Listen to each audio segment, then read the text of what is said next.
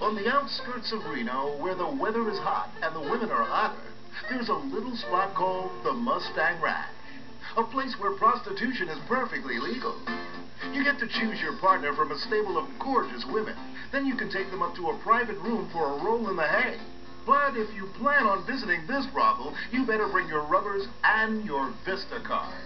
Because at the Mustang Ranch, they don't let you ride without a raincoat, and they don't take U.S. Express. Vista, it's everywhere you want to be.